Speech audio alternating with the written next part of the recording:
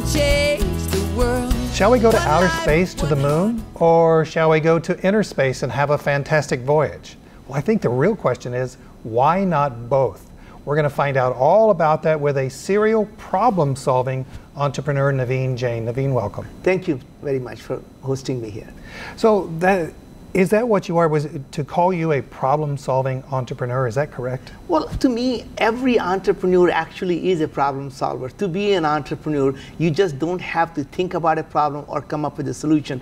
Entrepreneurs are the doers. So if you're not solving a problem, you're not an entrepreneur. So I think that to some extent, they're one and the same. I want to talk about some of the latest stuff that you've done, particularly a writing that you've done called Moonshots. And there's some great quotes in it, and so we're going to delve right into it.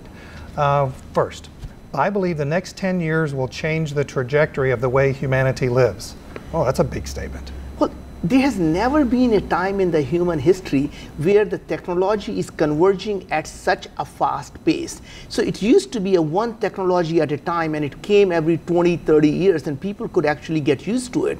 For the first time, you're starting to see the artificial intelligence, the sensors are becoming smaller, powerful, and cheaper. And you're starting to see that whether it is a self-driving car, so you're starting to look at Alexa and the voice-enabled gadgets. And you're starting to see that people are starting to understand what's happening inside the human body. People are starting to see the depths of the ocean. People are starting to understand what's happening in the space. And all of those things are possible at a price point that no one could possibly imagine. And what's really exciting is, for the first time, the individuals and a small group of people are capable of doing things that could only be done by the large companies or nation states. And I believe the entrepreneurs are going to be the next superpowers, solving some of the problems that could only be solved by the kings and the queens or aristocrats, or for that matter, the presidents and the prime ministers of the large countries or superpowers. Wow, you just said an awful lot there, but in getting to it, the names of the super entrepreneurs that you're talking about are Jeff Bezos, Elon Musk, Naveen Jain. I would say it is really Paul and David and Jones, because every one of us are capable of doing it. You really don't need a lot of resources to get something going. It takes the determination, and it takes a group of people who believe it is possible, because the day you believe something is impossible, it becomes impossible for you. So it is really doesn't take a large country to be mobilized to go to space. It takes a small group like us, 30 people who say we can go to the moon, never having to worry about, no private company has ever left Earth orbit. And here we sit here today to tell you that we are the only company in the world, despite the names you mentioned, Elon and Jeff and Richard, none of them have actually even have a permission to leave Earth orbit. And not only we have permission to leave Earth orbit, we are the only company that have permission to land on the moon. Well, we're going to be talking about Moon Express here in a few minutes, but before we even get there, I've got to go to a couple of other quotes in there. You said this: we can be certain that half of the Fortune 500 companies will not be around in the next 15 years. Yeah. Is that a bad thing? That is actually a really good thing, because what happens is it allows the new technologies and new ideas to start to form, and it starts to get people to do things that has never been done before, right? So if you start to see the average age of the company in the Fortune 500 used to be 50, 70 years. Now the average age is 10 to 15 years. And I believe it is going to come down even sooner. And what you're going to start to see would be that just because someone is doing something that's ahead of you by 5 years, they are actually 2 years closer to dying, because every single technology is becoming obsolete every 5 to 7 years. So even if someone is ahead of you, it actually is closer to dying, and that means you have an advantage over them in terms of a new set of technology, 5 years advantage, because they're 5 years ahead of you. These companies, though, are huge employers. Yes. Does that mean their jobs go away? No, jobs never go away. Jobs simply morph. And I know there is a lot of discussion around artificial intelligence, and as it starts to come along, it used to be only the blue-collar jobs that went away. And now, for the first time, we're starting to see, would accounting be done by this artificial intelligence? Could the legal work can be done by the artificial intelligence? What is the job that could not be done by the artificial intelligence? intelligence. You mean get rid of lawyers? Oh my goodness. And what point is, there are very, very few things one could argue where the humans are actually going to be better than artificial intelligence. And I believe it's only a matter of AI would change to AI is now the artificial intelligence that's done by the computer, and it's only a matter of time where humans will have an AI which will be called the ancient intelligence. How do we play a role then? Do we not just give it to the machines? Well, it is not about us versus them. It is going to be us and them in a symbiotic relationship. Just like we're going to talk about that we as humans really have the same thing. We are a walking, talking ecosystem. Trillions of microbes inside our gut. And it's not about us versus them. It is us and them living in harmony in a symbiotic relationship. And that's the second company we're going to talk about, Viome, here in just a few minutes too, and I'm really excited to get to that as well. I got to ask you about this. Sure. It is quite possible that in the near future, you may never own a car, because every car could potentially be available to you. Interestingly enough, just this morning I was talking with a transportation engineer who was talking about this very thing. He says it's coming sooner than you think. That's right. So it's very interesting is that as self-driving cars come about, and I think, just to step back for a second, what I was saying was, in this era where the technology is moving so fast, where by the time the company is ready to become a public company, they become mature, they may actually be obsolete. So it's quite a chance that Uber, before it goes public, Uber may not have a business before it goes public. And here's why. Because what they did was, they created a massive amount of driver network. And the driver network gave them an advantage to have a always available car. When you have a self-driving cars, the car manufacturer becomes the driver. In that case, a car manufacturer has a large set of drivers that are already built in. So Tesla can become an Uber instantly overnight, or GM can become an Uber overnight. And that means the advantages Uber has goes away. And coming back to it, what I'm saying is that the ownership of whether it's home ownership or the car ownership will fundamentally change, because whenever you need a car, the car will be available to you depending on whatever car you need for what need. So if you're going long distance, you can probably get a different car, and if you're going out on a date, you can probably get a nice electric Ferrari. And a much more efficient use of the vehicles and of our roadways all at the same time. Because car ownership is very expensive, and you use the car for less than 5% of the time, and most of the time is sitting in the parking lot. I just want to remind everyone, we're talking with Naveen Jain, who is a serial problem-solving entrepreneur. He has written something called Moonshots, and we're going to link to that so that you can read it too. Let's talk about the entrepreneurship opportunities that are out there. And you talk about them in terms of disruptive technologies, and that's a good thing, right? So what are some of the not too distant future things that you see? Well, first of all, every single problem that you see today, it is an opportunity for an entrepreneur. In fact, the bigger the problem, bigger the opportunities. Healthcare, poverty, education. So the way I look at the stuff is, if you want to create a $1 billion company, all you have to do is solve a $10 billion problem. What are these 10 billion, $100 billion problem? You just mentioned the healthcare, poverty, abundance, creating abundance of food, creating abundance of energy, creating abundance of water, all solving the problem of education, right? Whether you look at education or you look at healthcare, these systems are not broken, they're simply obsolete. And someone has to go out and make them personalized, make them, to some extent, use them for the current need that exists, not the reasons they were created for. I want to go to one of the graphics that's in Moonshots. It's the age of tech, and you were talking just a few minutes ago about companies just 10 years ago. Of the top 6 companies in terms of value, there was only one tech company on there, Microsoft. Now, Apple, Alphabet, Microsoft, Amazon, Facebook, and ExxonMobil is the only one that's not a tech company. So it's really what's happening is that tech is no longer something that is a tech company. Everything that you do really becomes a tech. So you look at an automobile like a Tesla, it's really a computer on wheels, right? So if you start to think about every single thing we do, tech is becoming part of who we are as humanity. Everything is now, we are able to go out and say, Alexa, turn off the lights, right? Alexa, go out and do this. And now people are building the Alexa-enabled toilet, so you can just say, Alexa, flush the toilet, right? You don't have to do that. So So what we see on Star Trek is not science fiction anymore. Well, it's tricorder that we used to be really in love with as Star Trek, and now we're saying now we have a tricorder devices that can diagnose the diseases better than any doctor can. Yeah. You said before that entrepreneurs are going to be the next superpower. So is that corporations ruling the world?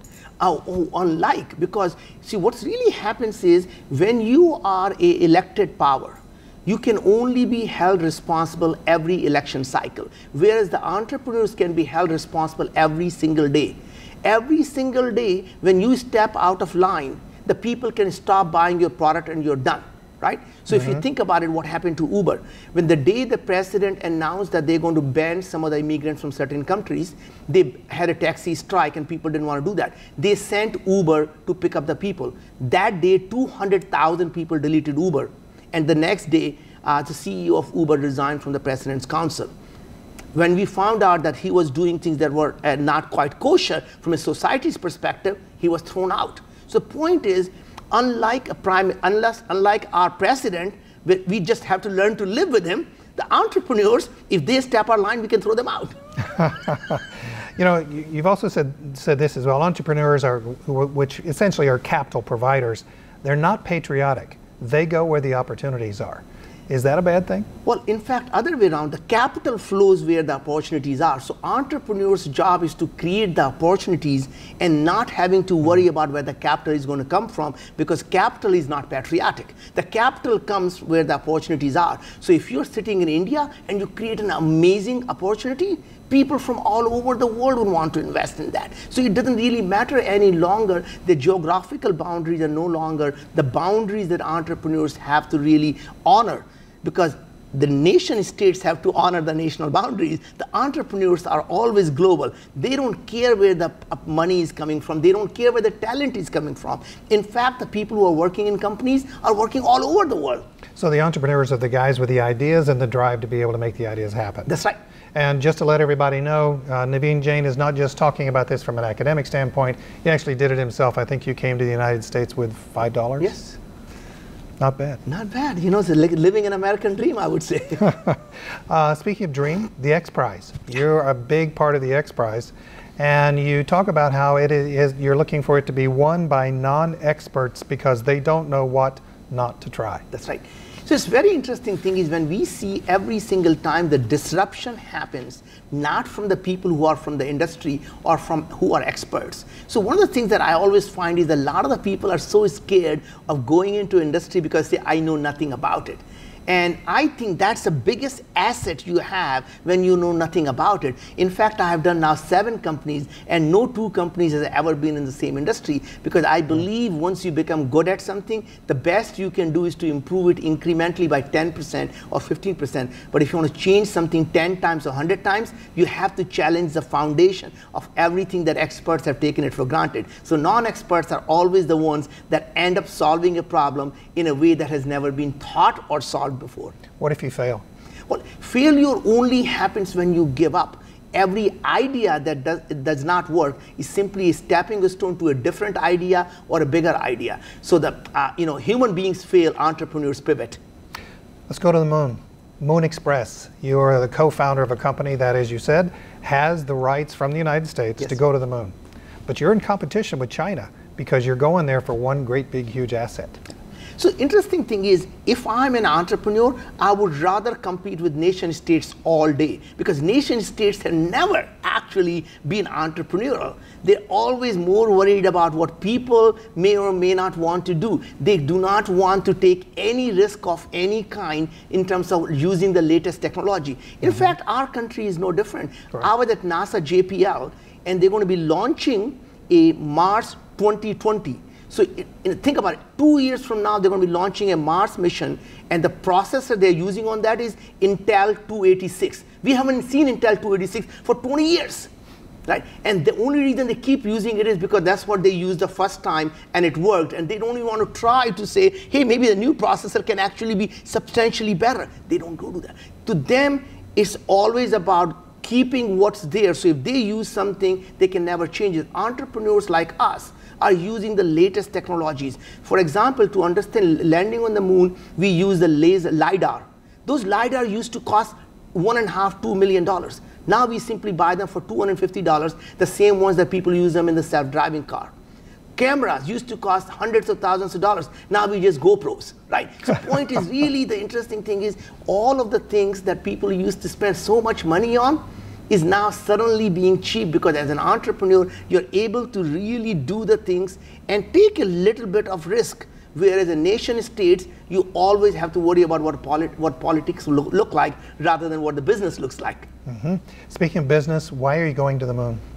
Well, if I could rephrase John F. Kennedy, it's going to sound something like this. We chose to go to the moon not because it's easy, because it's a great business. And the reason we go to the moon is because it's a great business. So, for example, there is, moon has 16 quadrillion worth of resources. Whether it's a helium-3, a small quantity of helium-3 could power this planet for generations to come as a clean energy fusion resource. Mm-hmm. There are, the obviously platinum grade material, there is rare earth elements, and the moon has water. And the water is really the ingredients of water creates rocket fuel, hydrogen, and oxygen, which creates the fuel for humans. The main thing really to go to the moon is to create a multiplanetary society. All of us as humans are living on a single spacecraft. Imagine if this spacecraft got hit by a large asteroid. We're all going to become a dinosaur, right? And if you can ask any dinosaur rolling in their grave, what would they be saying? If they had one good entrepreneurial dinosaur, they'll still be roaming on the moon, Mars, and beyond. Didn't quite happen for them. Let's not repeat the same mistake and all die as humanity. Some people who are watching are going to say, okay, that's great. We have this multi-planetary society, and we can't even clean up our own streets. Yeah. Interesting thing is, that is the mindset of scarcity. So it's not a choice of should we solve the problem of healthcare on Earth or go to the moon. The answer is do both. So I believe as an entrepreneur, when given an option, you take both. So I am doing both, solving the problem of healthcare on Earth and creating a multiplanetary society, because in case something happens that's outside our control, we still have a plan B in place. That's fantastic. We're going to get to the healthcare. I got to get to another quote, though. You say disruption happens when someone who has no idea about your industry begins to challenge the foundations of everything the experts have taken for granted. What happens when you, Naveen Jain, challenge the experts? Do they challenge back? So interesting thing is that's how the learning happens. Is your job as a non-expert is not to come up with a solution, but to challenge why it can't be done differently. And every expert, their first reaction is that will never work. And then you start to ask them why that would never work. And by the time you start explaining, it's a matter of time they say, wow, gee, that just might work, to, wow, that's a brilliant idea, right? And that's really the day before any breakthrough is a crazy idea, and the day after the breakthrough is an obvious idea. So what was it with your idea for Moon Express? I mean, you're not an astronaut. Yes. And not a rocket scientist either. The whole idea was to bring the knowledge of a different industry from a software industry and say, in a software, we don't write a monolithic code in one big code. Why do we have to have a rocket that has to be one big rocket that goes all the way? Why can't we have smaller modules that can essentially do the trick? So instead of using a one big rocket that would have cost us $200 million, now we are using a rocket that only goes to low Earth orbit and only costs us $4 million. And now our spacecraft take it from there and essentially goes and lands on the moon. That cost of doing the things is under $10 million compared to the $10 billion that we spent in 1960s. Wow. There's a brilliant quote, and I'm just going to say it right. It's a brilliant quote out of Moonshots. And you say this: an organization's legacy knowledge becomes a liability, a competitive weakness that makes them an easy mark for obsolescence. As you look across the business landscape of the United States, if not possibly the world, are there businesses, industries in risk of obsolescence? I would say there is not a single industry that is not going to be disrupted and obsoleted. And you saw what happened with the camera industry, right? Mm-hmm. A camera industry was completely demolished, right? Same thing is starting to happen in insurance industry. Would there be a car insurance when you have self-driving cars? What will happen to the life insurance when people are not dying in the car accident? What will happen to the real estate industry when when self-driving cars exist and the parking lots we don't need to have a cars parked right next to us, and all those parking lots can now become affordable housing? What would happen to the if you start to think about every industry, I can go one by one, there is not a single industry that is not going to be disrupted. And the new ways of doing things will come about, right? Would even currencies exist as you start to look at the cryptocurrencies? Would even be nation states, the things that they have is having their own currency? Would that even mean anything anymore? All right, well, let's get personal then. Let's talk about my health, because you say this in the book. At Viome, which is another one of your companies in healthcare, our goal is to create a world where sickness is elective. Yeah. Really? Yeah. So it's very interesting is that all of the chronic diseases, it's not something that you catch. It is something you develop over a period of time. And when I've been looking at this problem for the last year and a half, and every scientific research, it is starting to show that all the chronic diseases happen because of chronic inflammation. And the chronic inflammation happens because your gut microbiome is not in balance. And I want to spend just a little bit of time explaining what the microbiomes are. We as humans have more foreign microbial cells in our body than the human cells in all of us, right? So we are more foreign microbial than actually human. When it comes to gene expression, our human DNA only expresses 20,000 genes, and these microbiome in our gut actually have 2 million genes. So we are less than 1% human, 99% microbial. And you wonder, how did we get created? We are just a walking, talking carrier for all these microorganisms. And if you have a few minutes, I can tell you. I'm a host? Okay, I'm theory of, actually that's exactly what it is. We are a host. And how were we created? I have a theory. I believe, as you know, the bacteria and viruses have been around on the planet Earth for 4 billion years. The humans came about, give or take, about 200,000 years ago. So I think here's how it happened. A million years ago, all the bacteria and viruses got together, and they said, we're sick and tired of living in this small area. We want to take over the world. And one wise one says, I think I have an idea. What if we create something that's going to carry us around? Trillions of us can be actually inside them, inside their gut. All we have to do is to keep them healthy. They're going to run around and feed us all the time. They're going to go everywhere. They're going to poop everywhere. They're going to spread us everywhere, and we're going to take over the world. And everyone says, that's a brilliant idea, and they created humans, right? And now, suddenly, just like we are afraid of artificial intelligence, they started to get worried. What will happen if this organism that we just created becomes smarter than us? What will happen to all of us? And they went to the master. Master, we are worried about this thing becoming really intelligent, even more intelligent than ours. And master said, don't worry. Even within ourselves, we put one of our brothers, they call that mitochondria, the thing that supplies energy. It's one of our brother bacteria. And we supply energy to them. They go out of line, we're going to shut their energy down. But master, what about the brain? Oh, I forgot to tell you. Our gut is connected to the brain through the vagus nerve. All the serotonin, 90% of the serotonin, we are going to produce ourselves. We're going to control what they think. We're going to control what they behave. And we're going to have these people, these things believe they are making a decision, but we're going to control all their decisions. And that's we are as humans, all controlled by a puppet masters in our gut. Very well, but the U.S. healthcare system, though, is not geared to that. The U.S. healthcare system seems to be geared to treating symptoms. And what I'm hearing you say out of Viome is that you're kind of changing the discussion. That is fundamentally what's happening. Our healthcare system is, to some extent actually become a parasite on humanity. They're trying to keep people sick because when you have a chronic disease, they have a subscription business. You have to take the drug for the rest of your life.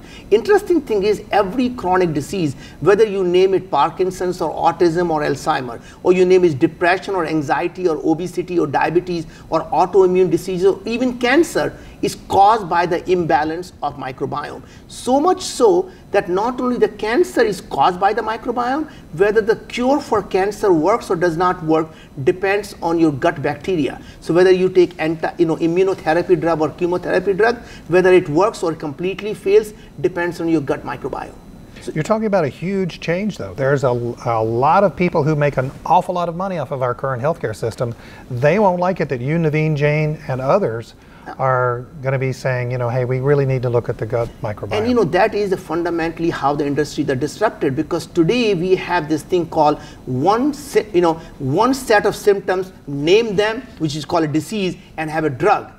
The same set of symptoms or same disease can be caused by hundreds of different reasons. And as opposed to solving the underlying root cause, people are now focused on solving the symptom. Very interesting that we have now 10,000 people who have actually already been using Viome. And we find our customers telling us that they lost weight. So one of the women who just went on a Dr. Oz show said she lost 70 pounds. Because we didn't focus on her losing weight. That was a symptom. Her problem was her gut was inflamed. And once we fixed the inflamed gut and the leaky gut, she lost weight.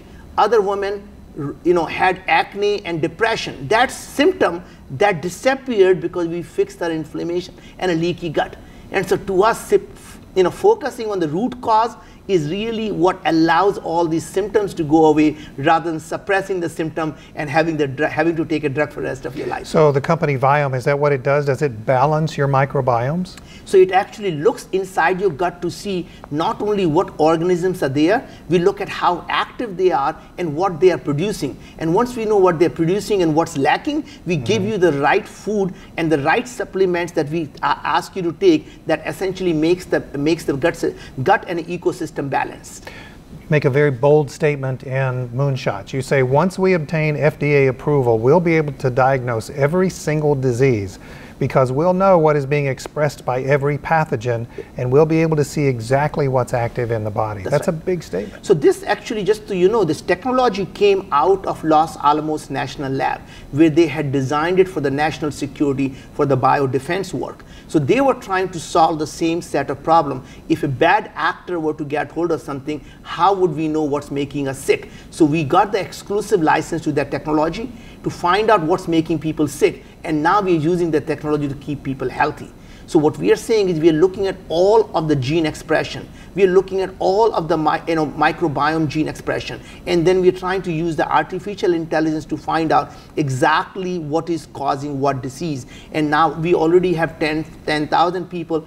Once we have 1 million people, we'll have plenty of data to know what's being caused by what organism and what gene expression, and we'll be able to control it and modulate it. And that's how we believe we are going to be able to create a world where chronic illness is going to be a matter of choice, not a matter of bad luck. We only have a few seconds left. Viome itself, what's next for it? How can people use it? So today you can go there right now to Viome.com and sign up. Interesting thing is this technology used to cost $10,000. Now you can go sign up for $399, and you can do as many tests during the year as you want for $199. And not only you will get better, in fact, every single person who joins really joins the community and the revolution that makes everyone before them and after them better. Naveen, thank you very much for being with us. Thank you very much, Steph. What a pleasure.